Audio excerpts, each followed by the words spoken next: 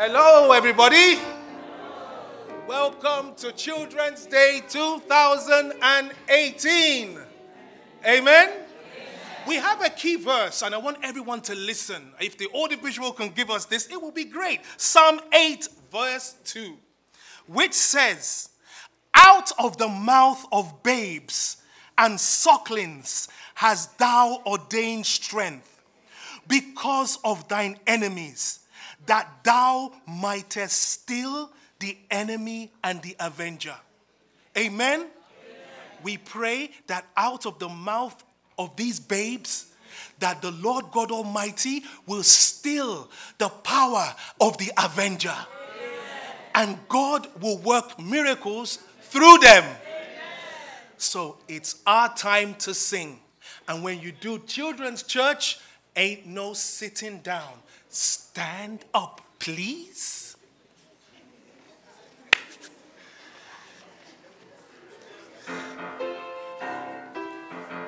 So do you all know Father Abraham had many sons? Do you know he had many daughters too? And he has grandchildren, of which I'm one of them. Are you with me? Oh, I said, are you with me?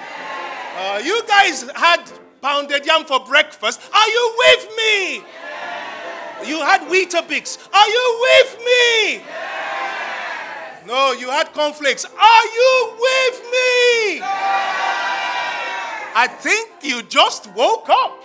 Good. So, Father Abraham had many sons. Okay? Children, you're not going to sit too. I know it's your day. Or you just want to watch them. You just want to watch them.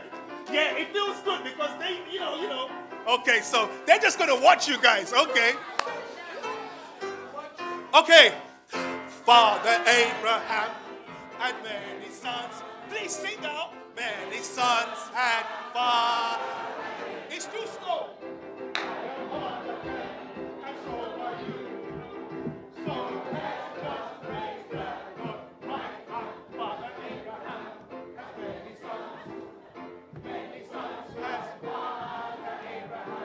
You have to join us. And so while you come. So let's just praise the Lord. Right hand, left hand, Father Abraham has many sons. Some of you are not moving.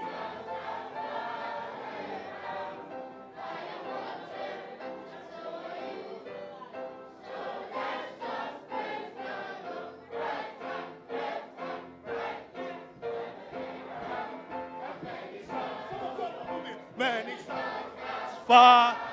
I can't see you. You are getting it. I like that. I like this. Oh, come on. So let's just praise the right hand, left hand, right foot, left foot. You're supposed to. Oh, some of you missed it. I am one of them. So are you. So let's just praise the Lord. Right hand, left hand, right foot, left foot. Jesus, Father Abraham has many sons.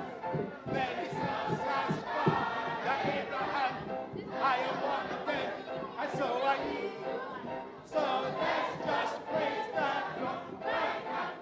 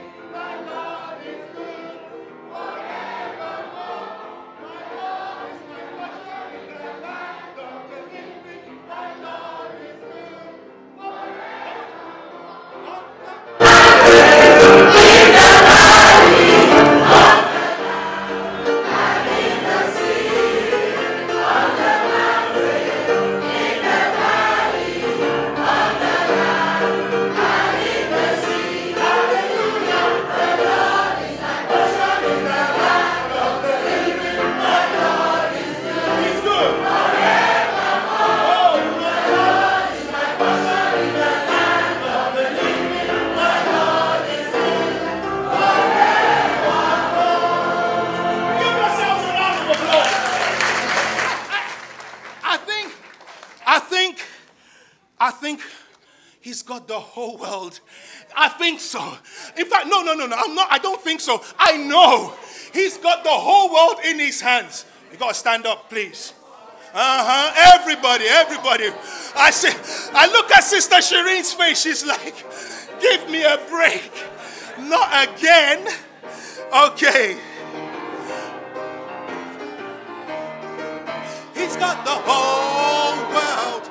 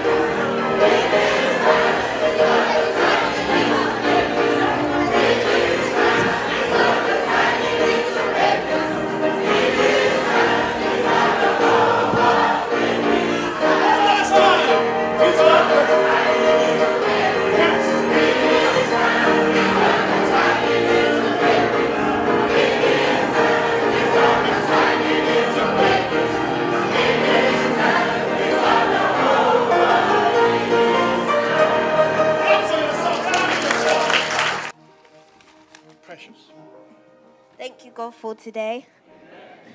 Thank you for all the good things you've done for us. Please bless this service. Help us to do your will. Please help this service be a success. Thank you for all the people who are here. Thank you for everything you've done for us. In the name of Jesus, I pray.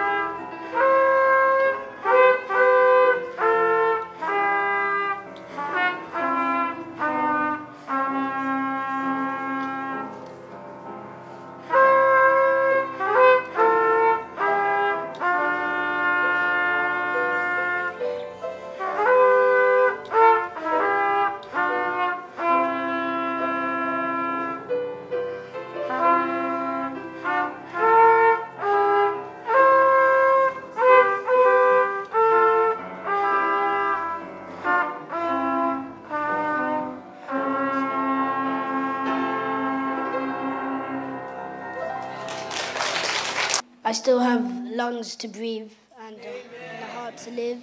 So, yeah. Isn't that lovely? I thank God for parents who direct me in the correct path. I thank God for me doing good at school and getting good grades. I thank God for making me. I thank God that I can eat. I thank the Lord for giving me a new baby brother. I thank God for a family who supports me. Amen. Amen. For divine protection. Amen. Wonderful. All right.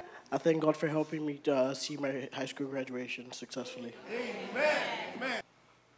I thank God I can walk. I'd like to thank God for educating me, musically and like school as well. School as well. Yeah. Come on, Alessia, you stand up and let the world hear you. Come on. I thank God for my mom and dad. Amen. Go on, Nasa, go on. I thank God for letting me have a new school book because I lost my other one. God is great. God is great. Yeah, go on. I thank God for sending his son down to earth to die for us. I thank God for saving my soul. Amen. Great as that. Go on, son. I thank God that my parents are Christians. Amen. Go on, Jovan. I thank God for giving me a wonderful family. God bless you. Yeah, go on, yeah. I thank God for saving my soul. Amen. Thank God that I'm alive. Amen. I thank God for Children's Day. Amen. All right, any backseaters? Anyone want to try? Okay, good. Go on, stand up, stand up. I thank God for giving me a home. You see? Stand up. I thank God for giving me a heart. Amen. Go on. I thank God that I have a voice. A voice. Praise the Lord. I want to thank God especially for my son Joshua. When I had him about 9 months and going to nursery, there was a lot of complaints. He couldn't speak. He couldn't do anything. He was referred to speech and therapists. I had to abandon my career. And I sat down at home, carrying him everywhere they referred me to.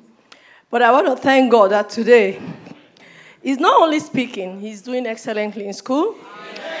He's getting awards, he's representing his school. Amen. Not only that, he's also playing instrument. It's the Lord's doing, and it is marvelous in my sight.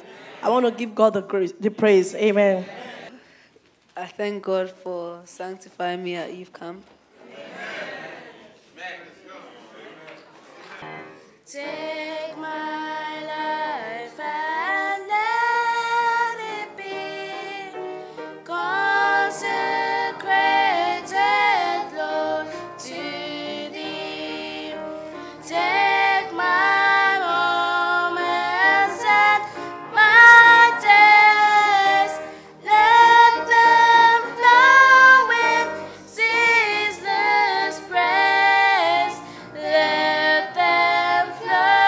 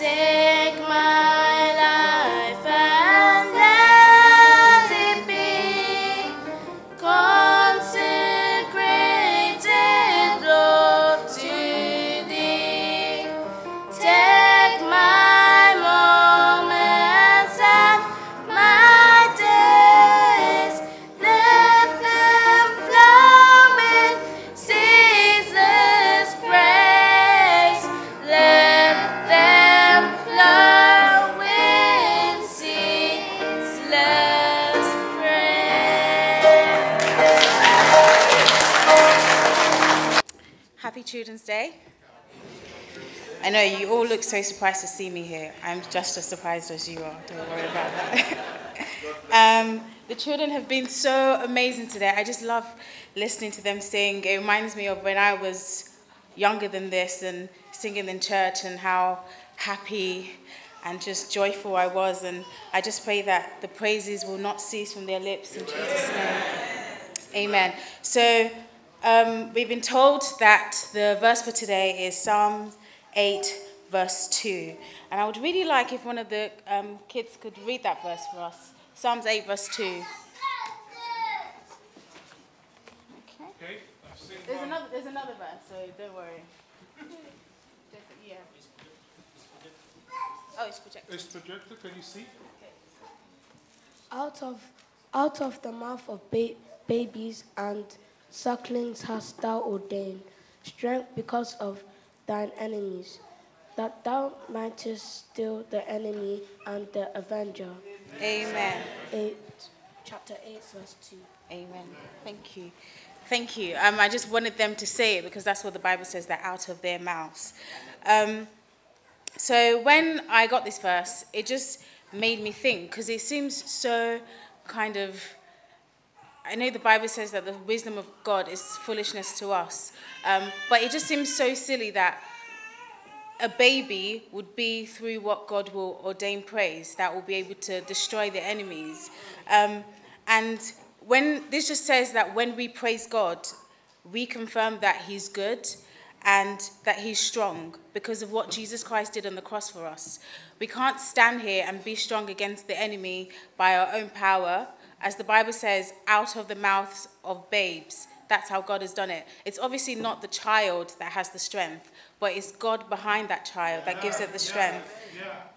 And Jesus also said the same thing. So in this verse, it was David that was saying it, that out of the mouth of babes, he was saying it unto God. But the fact that Jesus also repeated this verse confirms that this is so true. So in Matthew chapter 21, verse 16, if we turn our Bibles to that, probably a girl could read this verse for us, please. All right. Okay. All right. Stand up and go for it. Can you see from there? Good. And said unto him, Hearest thou what these say? And Jesus saith unto them, Yea, have ye never read, out of the mouth of babes and sucklings thou hast perfected praise? Yeah, I just want to show you, just illustrate this verse to you. So I'm going to use Micah, that everyone knows, because he's a baby. Thank you.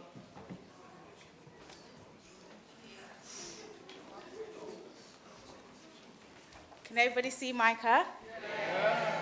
So, do you think that Micah could punch me? No. Do you think that Micah could pick me up? No. Do you think that Micah could beat me up? No. Do you think that Micah could make me food? No. Okay, well, what I'm trying to illustrate is that God, who is so much bigger than I am, I'm only 5'2", but God is so much bigger than I am, and all of you, but he's saying that out of our mouths, he has ordained strength. That's where the strength comes from for us to defeat the enemy. And it means, and also when we praise God, it means that we can only praise something that we enjoy. So I'm just going to give. And it means that when we praise God, it means that we enjoy him, because you can't praise something that you don't enjoy. So I just wondered if anyone's watched Frozen here. Frozen? Yes. Or Black Panther, the movies. Yeah, I can see your hands. When we watch these things, we want to tell all our friends about it. When Frozen came out, that was all everyone was talking about, how much they loved it. When Black Panther came out, even I was talking about it. The next thing I'll say in the conversation is, have you seen it? You should see it. That was because I enjoyed it. And in the same way, God wants us to enjoy him so that we can praise him. Because when we enjoy him, it won't be so difficult for us to praise him. It will just flow from our hearts. It will be spontaneous. It won't be anything that do by ourselves, but it will just come out because we enjoy God. So, and another example is if anyone's ever, like a child, if you've gone to Disneyland or Disney World, when you go, literally everything that you talk about is going to be related to Disneyland somehow. Your friend will be laughing. You say, oh yeah, that was how I was laughing at Disneyland. Or someone will eat something and say, oh yeah, I had that at Disneyland. Why? Because you enjoy that experience and you want everybody to know about it. In the same way, this verse is saying that if you experience God and enjoy him so much, it won't be so difficult for you to tell of his goodness. It won't be so difficult for you to tell your friends how good he is, how kind he is, how loving he is. And this is just what God wants us to do, to love him so much that we can't but express it in the way that we talk, in the way that we act. Just everything about us will ooze God because you have enjoyed him. And the only way that you can enjoy God is if you experience him yourself. So if your friend were to tell you that they went to Disneyland, for example, and you want to tell your other friend why Disneyland is so great, you won't have the same passion to tell your friend about Disneyland because you haven't been there. You don't know what is there. You don't know the rides that are there. You don't know the characters that are there. You don't know the food that they serve. You don't know anything about it. So you can start saying, yeah, Disneyland is great, but you don't really, there's nowhere else for you to go because you haven't actually experienced it for yourself. So as we go back to this verse, the only way that we can praise God truly and experience him is if we accept him into our hearts. If you come to him today and say, Jesus, I want you in my life. I want to experience you so that I can praise you, so that I can be strong. Because if you don't have God, then you're weak, because that's what the Bible is saying. If we can't praise him, then you're weak. As Michael is a baby, as we established, he can't do anything to me because he's a baby. If he doesn't want my help, if I try to carry him to give him food, or if his mum tries to help him to feed him and he says no, then he's just weak. He can't do anything. But if he says yes, hi, mum, carry me, and cries for attention, then he becomes strong. He's able to do all those things that he wasn't able to do on his own. In the same way, if we say to God today, if you guys say to God right now that, God, I want to be so strong. I want to start my life very strong. I want to be able to succeed academically. I want to be a successful person. This verse is saying that that can only happen if you have God, because God is so big.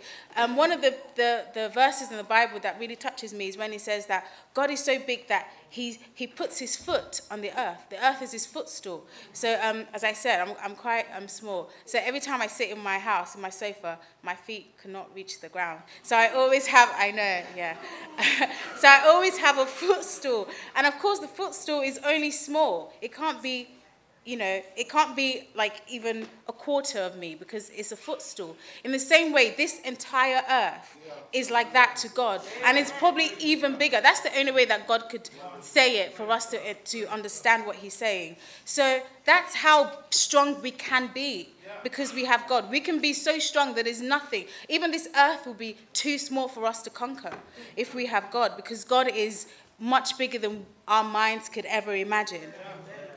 And so I don't want to sort of say too much, but I want to say that if you experience God today, if you come to him today and say, Jesus, I want to enjoy you so that I can be strong, so that I can sing your praises every day of my life. Through that, because when we praise God, we can defeat the enemy. When the children of Israel were walking around the walls of Jericho, all they were doing was singing. They were just singing and circling round. Because they had God, ordinarily, if they were just singing, nothing would happen. But because they were singing praises to God as they walked around that wall, the wall came, it had no choice because it's insignificant when compared to God. So in the same way, no matter what you might be going through, maybe at school, maybe a subject is difficult for you, maybe you're being bullied, maybe you don't have friends, maybe your family's going through a difficult time. But once you experience God, ask him to come into your life today. You will have the strength to overcome any situation. You will have the strength to sing out his praises, even when it's so difficult. But because you've enjoyed him, because you know how good he can be, even when it doesn't seem that it's good right now, you will just have peace, and you will still be happy in the midst of your sadness. So I just want to invite you guys today to come and ask Jesus to come into your life, because only him can really help you. Only God can really sort of show you the path in which you should go. Only God can make you a success. Nothing in this world is worth it. Nothing is worth it. Everybody out there, they're looking for what you have right now. They're seeking for people to tell them about God, and you have this opportunity at this such a young age. I mean, I know that everything that I learnt as a child is what has helped me to become who I am today. I remember all those tiny books I love to read, but I remember all these tiny books that my parents got for me about the Bible stories and how they really helped me. Reading those books really helped me at school. I'm not even just saying that because I have to say it, but they really did, because I was reading so much that when I got to school, I was way, way beyond. I was reading the Bible cover to cover by before the age of 10. And that was because of all the things that I've learned, that there's nowhere else for me to go apart from God. So I want to invite you guys to come to the altar today. This is going to be the children's altar for today. Adults can pray where you are. But if you haven't asked God to come into your life today, come and ask him. Come and ask him and enjoy him and experience him today. Amen.